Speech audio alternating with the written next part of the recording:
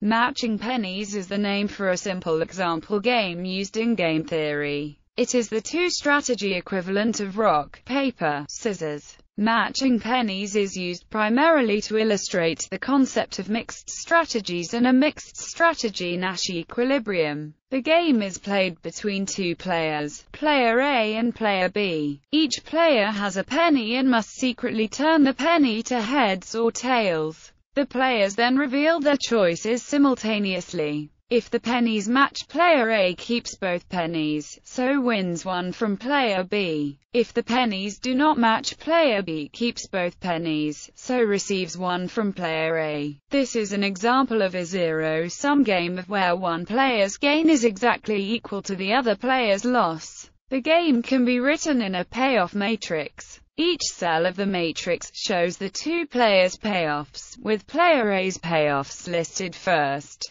This game has no pure strategy Nash equilibrium since there is no pure strategy that is a best response to a best response. In other words, there is no pair of pure strategies such that neither player would want to switch if told what the other would do. Instead, the unique Nash equilibrium of this game is in mixed strategies. Each player chooses heads or tails with equal probability. In this way, each player makes the other indifferent between choosing heads or tails, so neither player has an incentive to try another strategy. The best response functions for mixed strategies are depicted on the figure 1 below. The matching pennies game is mathematically equivalent to the games Mora, or odds and evens, where two players simultaneously display one or two fingers, with the winner determined by whether or not the number of fingers match. Again, the only strategy for these games to avoid being exploited is to play the equilibrium. Of course, human players might not faithfully apply the equilibrium strategy, especially if matching pennies is played repeatedly. In a repeated game, if one is sufficiently adept at psychology, it may be possible to predict the opponent's move and choose accordingly, in the same manner as expert rock, paper, scissors players. In this way, a positive expected payoff might be attainable, whereas when either player plays the equilibrium, everyone's expected payoff is zero.